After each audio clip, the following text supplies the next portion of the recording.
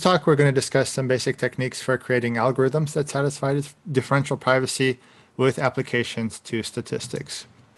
So let's start with the basics. What we've learned so far are the privacy aspects of differential privacy. We have a privacy loss budget and a bunch of restrictions on what a randomized algorithm can do. So specifically for every possible pair of databases that are neighbors of each other, and for any possible output E, the following equation has to hold. So if an algorithm satisfies all of those restrictions, we call it a mechanism for differential privacy, or mechanism for short. As we saw earlier, mechanisms can protect the confidentiality of our responses. So the burning question is, how do we create such mechanisms? So you notice that the definition is non-constructive. It just says that for all pairs of databases and all outputs, we need to check that a corresponding equation is satisfied. And for all practical purposes, this represents an infinite set of equations that must be checked. Right? But who has that kind of time? So fortunately, differential privacy has some unique properties out of all disclosure avoidance techniques. So differential privacy is modular, which means that complex mechanisms can be built from simpler ones in a similar way to how intricate Lego castles can be built from a few basic building blocks. So all you need is a bit of artistry and creativity. And almost everything that you need consists of three basic tools, consisting of the Laplace mechanism, post-processing, and composition. There are a few more advanced techniques that we won't get to, but they're referenced towards the end of those slides. So first, let's take a look at the Laplace mechanism and a related concept called sensitivity. So recall that differential privacy relies on the concept of neighbors. Neighbors are pairs of databases for which the differential privacy equations need to be checked. You can define neighbors in different ways depending what information you're trying to protect. The two most commonly used ones are bounded neighbors and unbounded neighbors. So bounded neighbors differ on the value of one person's information, as shown in this picture right here. And we use this definition when we only want to protect the contents of someone's response. Unbounded neighbors are preferable when we want to protect not just the contents, but also whether they responded or not. We want to protect their participation. So intuitively, the goal of differential privacy is to hide differences between neighbors. So another interpretation is that differential privacy tries to hide the effect of any one person's action. For example, it can hide the effect of participation, hide the effect of non-participation, hide the effect of lying on a survey response, or hide the effect of being truthful on the response. The concept of sensitivity measures the effect that one person can have. So to make this concrete, let's consider a simple problem. We want to know the average age of voters and the average age of non-voters in our data set. So let's let f be this function that takes a data set and returns a vector with two components. The first one is the average age of voters, and the second is the average age of non-voters.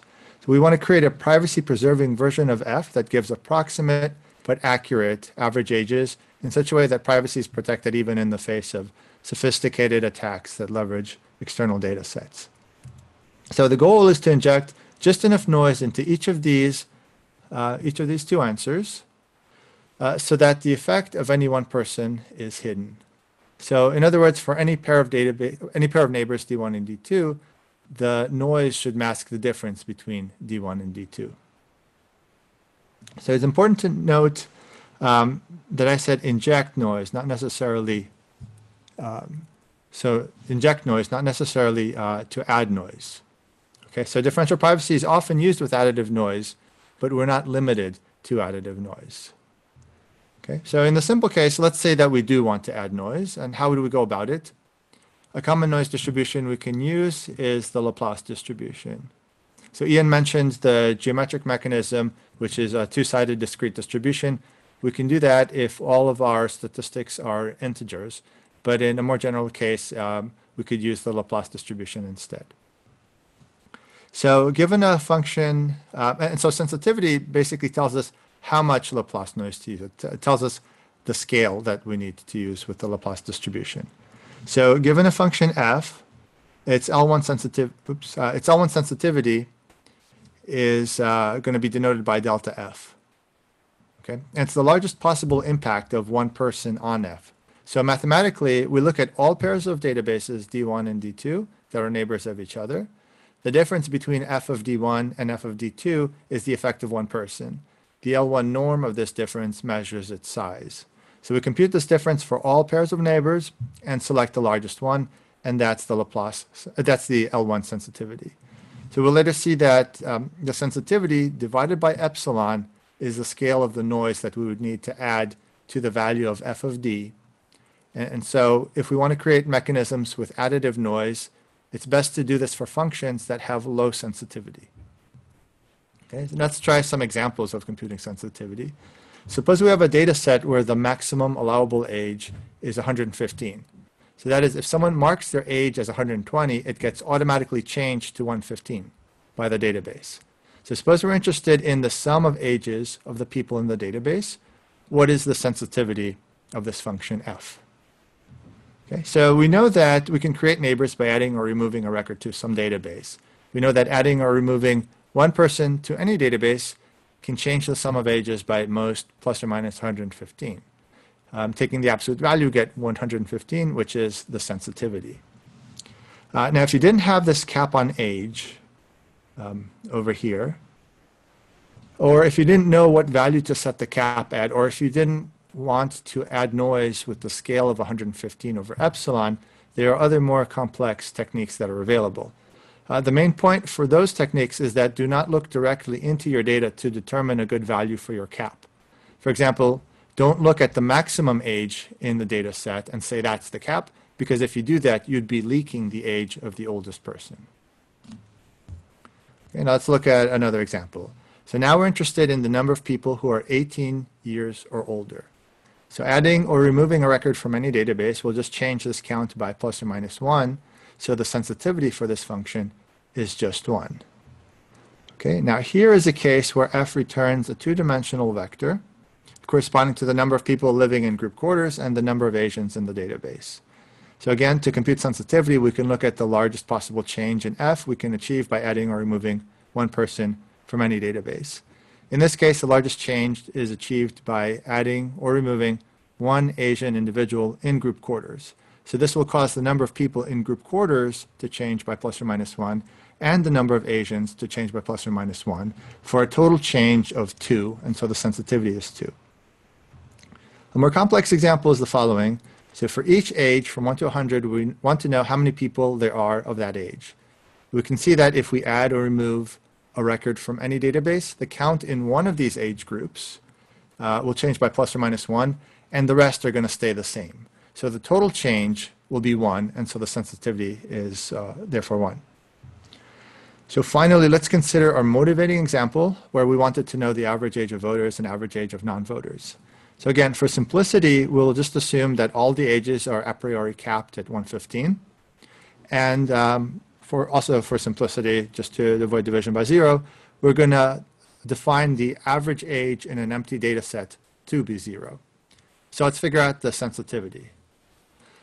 So what is the largest impact that one person could have on the results of f? So let's consider these two databases, D1 and D2. So D1 is completely empty, and D2 has only one person in it, and they happen to be 115 years old. So if we evaluate our function f on D1, we get 0 as the average age of voters and 0 as the average age of non-voters. If we evaluate it on D2, we get 0 as the average age of voters, 115 as the average age of non-voters. So these two data sets actually happen to be the neighbors that exhibit the largest difference in f, and so the sensitivity is 115. Okay. So we went through a series of examples computing sensitivity. Let's put it to use. So the Laplace mechanism is a very simple differentially private mechanism. What it says is if you have a function f, for instance, f is the function. So if you have a function f, you can compute its sensitivity, and then you compute the value of f of d, like this, and then you add Laplace noise with scale sensitivity over epsilon to each component of f of d. So if f is the function that tells us how many 1-year-olds, 2-year-olds, 3-year-olds, and so on, its sensitivity is 1, and the Laplace mechanism says that if we add Laplace noise with scale 1 over epsilon to each of these counts, then the result satisfies differential privacy. It satisfies epsilon differential privacy with that specific privacy parameter. Okay, so the Laplace mechanism is a simple technique, but it's not always the best in terms of accuracy. So it's a useful building block, but it's often not sufficient by itself. So let's take a look at the next main idea is post-processing. So we just learned that this function over here, this mechanism satisfies differential privacy. It gives us noisy counts in different age groups, but often this is not our final goal. So our goal is not just to know the approximate numbers per se, but we want to understand something about them. For example, we might be interested in how the age distribution of this database differs from the age distribution in the entire population. So this means that we often want to run an analysis on the output of M. For example, we might want to run a chi-square goodness of fit test to compare these approximate age counts to the age distribution in the 2010 census. So now we have two pieces of code. So the mechanism M, it gives us the noisy counts. And let's say G is a piece of code that implements a chi-square test. So we can create a new piece of code that combines them. So let's call this new piece of code G circle M. So what G circle M does is it runs M on the database, runs G on the result, and returns the output of G. So the question is, does this new piece of code satisfy the differential privacy equations? And it turns out that yes, it does. It satisfies epsilon differential privacy with the same exact epsilon parameter that M does, the original mechanism. So there's nothing specific to chi-square testing here.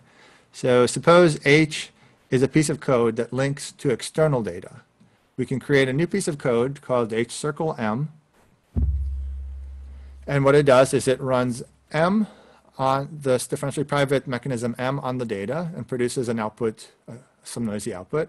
And then it runs H to try to link this noisy output to external data. Okay, so again, by the post-processing theorem, H circle M satisfies the epsilon differential privacy with the same epsilon.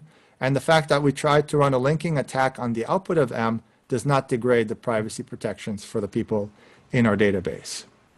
So in general, if phi is any function that does not look directly at our collected data, then phi circle M satisfies differential privacy with the same privacy parameter as M. So this phi could look at external data sets, and those data sets could have information about the people in our database. But the idea is that since you don't look directly into our data set, you won't learn anything new about those people.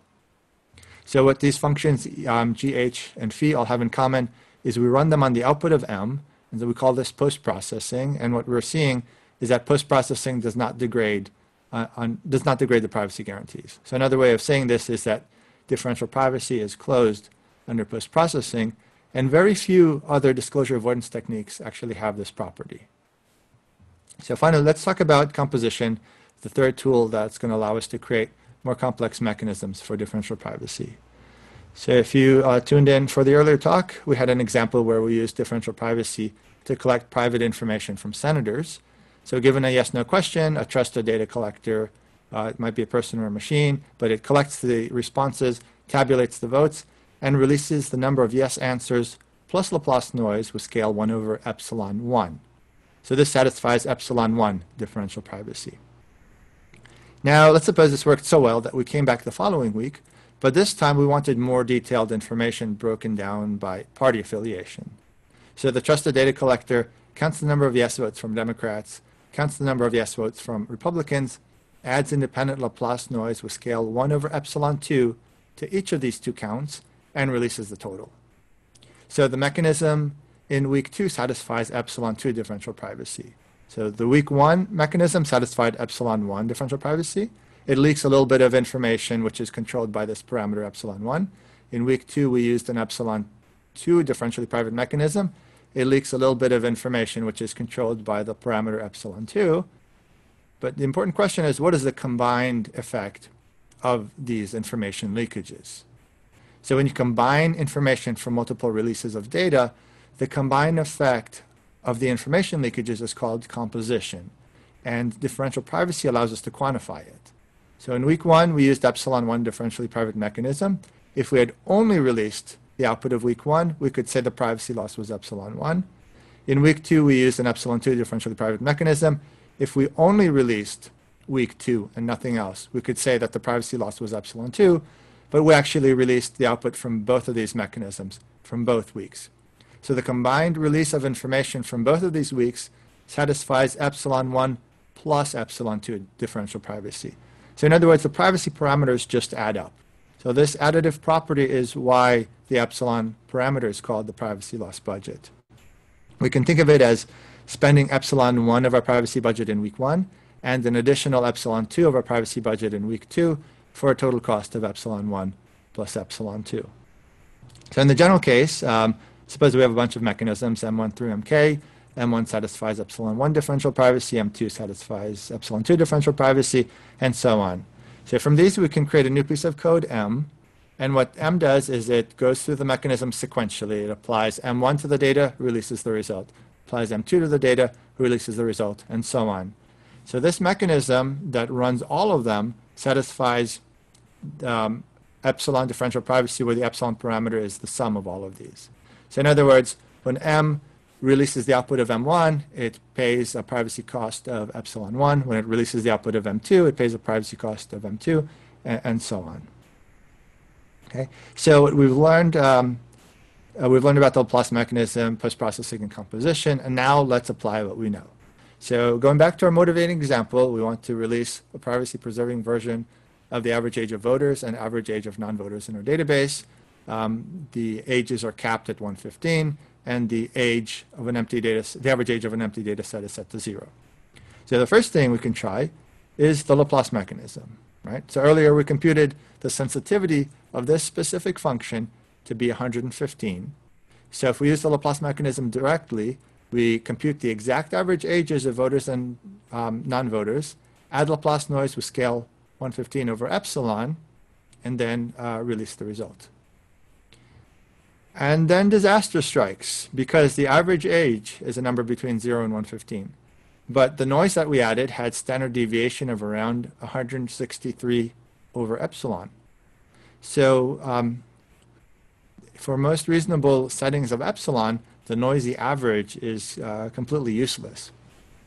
So this brings us to the first main point. The moral of the story is that you can easily waste your privacy budget if you're not careful. So let's try a different approach. And here's our high-level strategy for attempt number 2. We're going to split our privacy budget in half. We're going to use half of it, right, the first half, to get the sum of the ages, not the average, but the sum of the ages of voters and non-voters. These will be the numerators. Then we're going to use the remaining privacy budget just to get the counts, number of voters, number of non-voters. This will give us the denominator of the average. And then the third step is we divide to get our privacy-preserving averages. So in more detail, we set epsilon 1 to be half of our privacy budget, and we use it for this first function, f1, over here. So we know that adding or removing one person can change the total change in here is going to be 115. So either the change to the sum of ages of voters is going to be at most 115, or the change to the sum of the ages of non-voters is going to be at most 115. So the sensitivity is 115. We can use the Laplace mechanism for function f1 by adding independent Laplace noise with the scale to these sums. The remainder of the privacy budget, we can use it for this function f2 that computes the counts. So we know that these two are disjoint populations. So adding or removing one person will have a total change of 1. So the sensitivity is 1.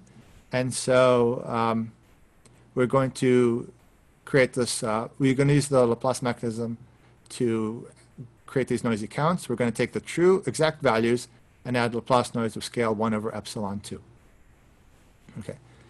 Finally, we divide. So we take the noisy sum of ages of voters that we got from the Laplace mechanism in step 1 and divide by the noisy number of voters from the Laplace mechanism in step 2. We do the same thing for non-voters, and this gives us the noisy average ages. It turns out that the standard deviation here is approximately 325 divided by the number of voters. So that's better than our first attempt, because here at least the standard deviation decreases with the population size. Okay, so this result is not particularly stunning, but certainly better than the first attempt. And in any case, we can always improve on this by using more informative statistics about the age distribution. And I'll mention some of the more advanced techniques a little bit later. But first, let's take a look at what we did using pictures. We had one mechanism that satisfied epsilon 1 differential privacy. We had another one that satisfied epsilon 2 differential privacy. They're together, they satisfy epsilon 1 plus epsilon 2 differential privacy by composition. We post-process the result by dividing. This doesn't affect the privacy parameters. And then we release the result to the public. So the total privacy cost of this entire mechanism is epsilon 1 plus epsilon 2. But here's something better. So the noisy sum of ages and the noisy counts that we produced as intermediate steps, those are called noisy measurements. We already paid the privacy cost for them, so they are safe to release, and that means that they should be released. So instead of just releasing the average at a privacy cost of epsilon 1 plus epsilon 2, we can release the noisy measurements, noisy sum and noisy counts, as well without increasing the privacy cost. So the lesson here is, when dealing with differential privacy, don't just settle for the post-processed result. You should actually demand that you get access to the noisy measurements as well. So what we've learned so far, we can build differentially private mechanisms using Laplace noise, composition, and post-processing. But you should plan how you do that carefully. So just like with a real budget, it's very easy to waste it if you don't spend it wisely. So when designing differentially private mechanisms, think carefully about where to inject noise and how to inject the noise. So in our example of computing the averages, it may be better to, for example, instead of doing what we did previously with attempts 1 and 2, you might be more interested in getting differentially private quantiles instead. Or you might want to get, let's say, a fancier histogram approach that will simultaneously give you accurate approximate counts for all possible age ranges. Okay? And if you're interested in those techniques, here are the papers that are referenced. So now let's take a look at another example, a simple way of performing linear regression using differential privacy. The tools we're going to use are, again, Laplace mechanism, post-processing, and composition. So to fix the notation and the assumptions, we have a data set of records. Each record contains a feature vector, which is the same as all of your predictor variables, and a target variable y. So for reasons that will be clear later, we're going to require the L1 norm of each feature vector to be bounded by C1. And similarly, the absolute value of each target to be bounded by C2. So these requirements are going to allow us to bound the sensitivity of intermediate results. And that will allow us to use the Laplace mechanism. So the classical linear regression model is that the target is equal to a linear combination of the predictor variables plus an error term. So for simplicity, I'm omitting the usual intercept term that is there. So here in matrix notation, y is a column vector consisting of the target for each record, and x is the design matrix. So every row corresponds to a record. And the goal is to learn the coefficients beta in this model. In the classical case, the classical solution, when you have access to the original data, this would be the estimate for beta. So now let's make this differentially private. Our strategy is going to be first to take the privacy budget and split it in half. We're going to call the two pieces epsilon 1 and epsilon 2. Using the first piece, we're going to try to get a noisy estimate of this x transpose x inverse term. And then using the other piece of the privacy budget, we're going to try to estimate x transpose y. Once we get these two noisy quantities, we're just going to multiply them together to get an estimate of our noisy model coefficients. So let's examine the details. First, we're going to create a differentially private version of x transpose x inverse in the following way. We're actually going to create a differentially private version of x transpose x because it's easier. So the sensitivity of this term turns out to be C1 squared, where C1 was our a priori bound on the L1 norm of the feature vectors or the predictor variables. And so the Laplace mechanism says we can achieve epsilon 1 differential privacy by adding this amount of noise to each element of this matrix. And then finally, once we have this noisy version, we compute the inverse to get a noisy version of this. Okay, so computing the inverse was used the post-processing result. And now let's create a differentially private version of this matrix, of this vector x transpose y using our remaining privacy budget. It turns out its sensitivity is C1 times C2, where C1 was our bound on the feature vector, C2 was our bound on the target. According to the Laplace mechanism, we can add this much noise to each element of this vector to satisfy epsilon 2 differential privacy. So the total privacy cost of these two steps is epsilon 1 plus epsilon 2 equals epsilon. Okay, so now we use post-processing again. We multiply our noisy version of this term and the noisy version of this term to get noisy model coefficients. Okay, and then finally, instead of just releasing the noisy model coefficients, we can release our intermediate noisy measurements. Okay, and that's a simple way to do linear regression. So up to now, we discussed some simple examples of how to construct mechanisms with differential privacy, and we saw that careful planning was necessary to avoid wasting our privacy budget. So let's examine this idea in more depth. So first, it's worth noting that differential privacy is a very flexible framework. So using it, we can do all of the following and much more in a privacy-preserving way. So first, we can estimate the number of people in different demographic subgroups. We can also build generalized linear models and even get confidence intervals for them. We can train deep learning models and even create synthetic data. And all this is possible by carefully planning where to add the noise and how much. So as an illustration, let's take the simplest example. So in a given region, suppose we want to know how many Hispanic individuals there are. Let's call it X. And let's suppose we also want to know how many voting age individuals there are. And let's call it Y. So we want to get privacy-preserving estimates of these two.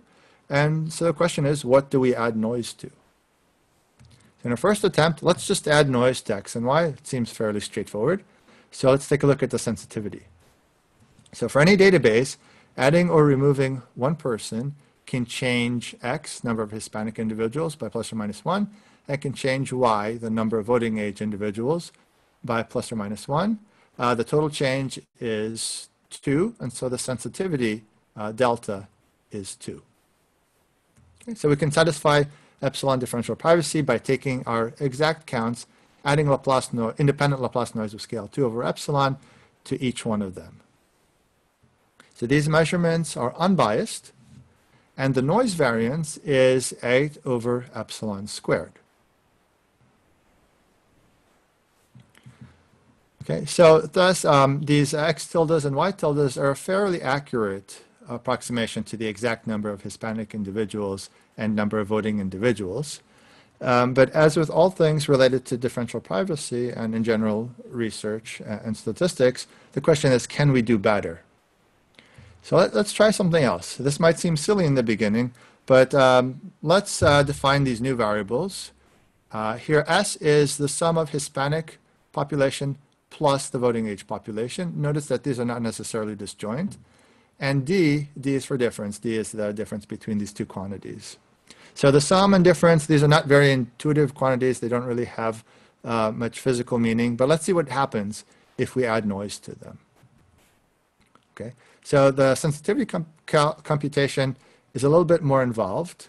But let's see what happens when we add or remove individuals from any database. So if we add someone who's neither Hispanic nor voting age, the sum and the difference remain unchanged.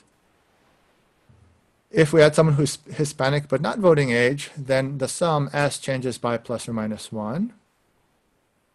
And the difference also changes by plus or minus 1 for a total change of 2. So if we add someone who is not Hispanic but is voting age, then S changes by plus or minus 1, and D also changes by plus or minus 1 for, again, a total change of 2. So if we add someone or remove someone who is both Hispanic and voting age, here we see that S changes by plus or minus 2 because both terms in the sum change. But D is unchanged because adding this person cancels out when we take the difference. So again, we see that the change is 2. So for all of these situations, the maximum change is 2. and so the sensitivity is 2. Okay, so what this means is we can add Laplace noise with scale 2 over epsilon to S, and similarly to D, and we get these noisy measurements. But this is not what we wanted initially. We wanted estimates for X and Y. So we can reconstruct them. So using noisy S and noisy D, we can get a noisy version of the number of Hispanic individuals and a noisy version of number of voting age individuals simply by either averaging S and D or taking their difference and dividing by 2. So now the question is, did we gain anything by taking this more roundabout route? And the answer is yes. So if we look at if we do some simple calculations, we notice that now our variance for x tilde is 4 over epsilon squared, and our variance for y tilde is also 4 over epsilon squared. So let's just summarize and compare our two approaches.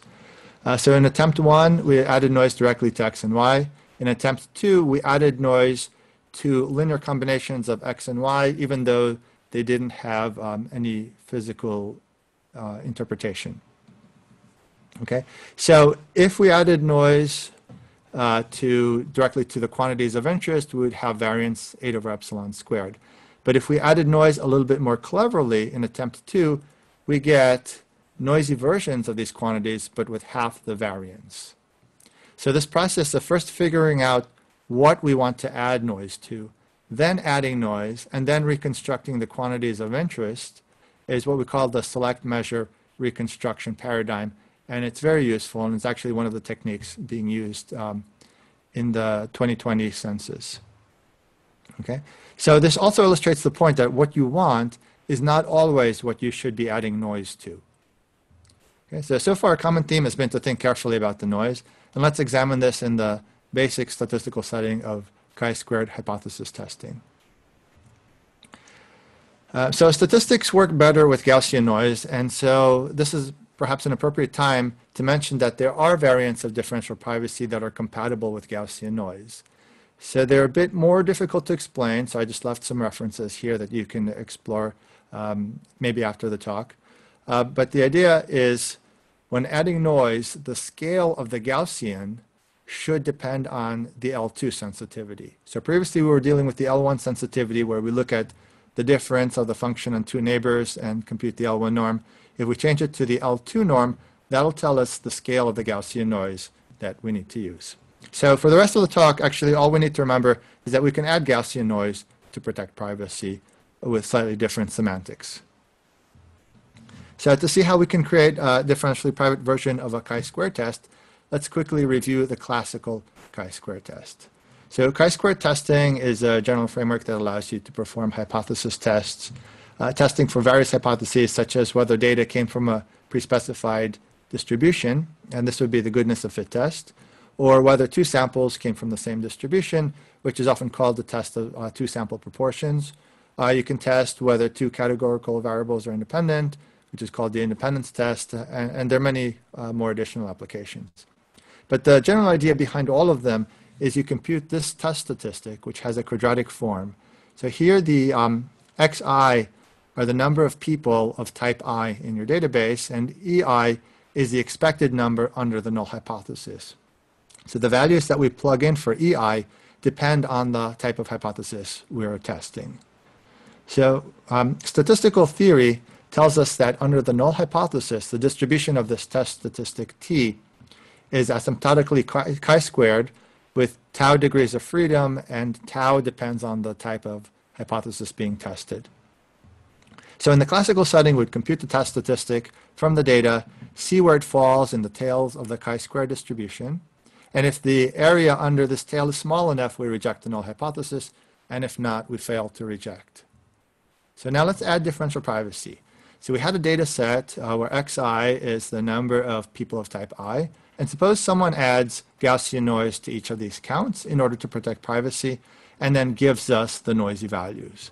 So instead of the exact number of people of type 1, we get a noisy version of it called tilde x1. Instead of the exact number of people of type 2, we get the noisy version tilde x2, and so on. So how do we perform a hypothesis test on the noisy version of the data? So let's start with the most naive attempt.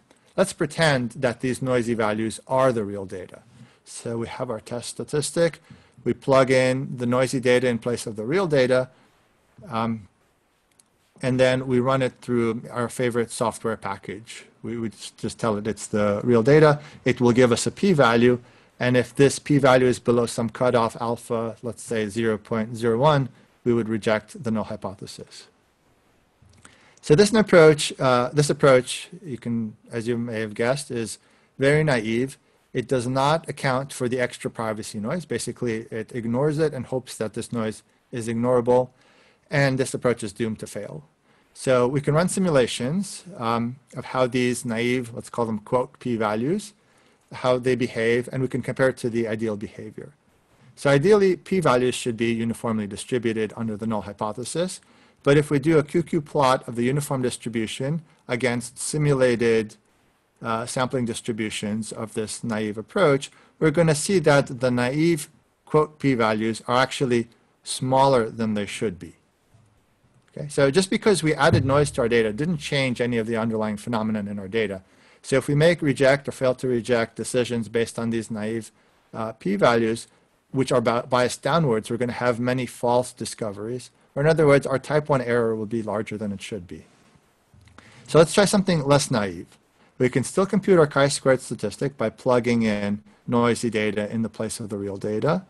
But now we know that our test statistic, when computed from these noisy data, is not going to have an asymptotic chi-squared distribution under the null hypothesis. And that's okay, because we can actually estimate the sampling distribution under the null hypothesis. We can estimate it fairly accurately, and then we can use this sampling distribution rather than the chi-square distribution to compute the p-values. So as you probably expected, these p-values will behave exactly like the p-values should, right? So we can compare the uniform distribution versus the p-values in simulations where we accurately estimate the sampling distribution, and we're going to see a good fit. So this is a valid approach. Okay, so in other words, if we reject the null hypothesis when these p-values, these better ones, are below the threshold alpha, then our type 1 error will be alpha, and so we have a valid chi-square test under differential privacy. Okay, so whenever we do this, the next question we have to ask is, are we done? Well, so from an aesthetic perspective, there's still something a little bit unsatisfying. So if we compute the standard chi-squared test statistic based on the noisy data, the sampling distribution under the null hypothesis is no longer approximately chi-squared. So one question we could ask is maybe there's a different test statistic, and we plug in the noisy data into that different test statistic, and its sampling distribution maybe is chi-squared. So is that possible? And the answer is yes. So this result is presented in this paper, and we call it the projected statistic. So the formula is a bit too large to fit in the remaining space here, so you can look in the paper for more details. But the nice thing about it is that this projected test statistic appears to have much more power than in the previous attempts. So here's a chart from that paper. So there have been other test statistics, other approaches prior to it. And this plot is how much power do they lose compared to the projected statistic. And in some cases, it's quite significant. All right, so it seems that we've managed to improve our test through a series of extensions. Now the question is, are we done? Or is it possible to improve the test even more? The answer here again is yes, because if you noticed, we didn't play around with the noise distribution, but we could go back and re-examine how we should be adding noise to improve the test as well. Okay, so overall, let's just recap the takeaway messages. We covered a lot of material illustrating different aspects of mechanism design under differential privacy, and we have some main highlights. So first, differential privacy is like building with Legos. So first, it's fun, and second, you can make complex mechanisms from simpler ones using concepts like post-processing and composition. Differential privacy is also like spending money, which a lot of people realize a little bit too late. So it's very easy to waste your privacy budget by being naive. So differential privacy requires a certain amount of financial planning, but fortunately, different strategies have emerged in the literature. So the important questions to ask when planning it is where do you add the noise? Just like we had when we were looking for demographic totals. What do you do after the noise, like in the chi-squared example? And then there's finally a third component, which is a bit more advanced, but you can look in these papers for more details. But this is actually a more accurate tracking of the privacy cost than the composition equations I showed you. So it's actually possible to improve over those. And then finally, takeaway messages for an end user of differentially private data products is that you should be aware you can ask for many additional pieces of information, not just the output. So you can get access to the intermediate noisy measurements. In most cases, they're safe to release, and they're very useful to work with. Sometimes the algorithms create microdata as an intermediate step, and that would also be safe to release. And then finally, the source code is always safe to release as long as it used a good source of randomness. So one of the nice things about asking for the noisy measurements is often that they're just counts plus noise, meaning that they're unbiased, they have known variance, they have known distribution, and that allows you to adjust your inference. So if the distribution is complicated, you can just take the source code and run simulations through the source code as another way to examine the behavior of differential privacy and how different hypotheses of your data are affected by the mechanism.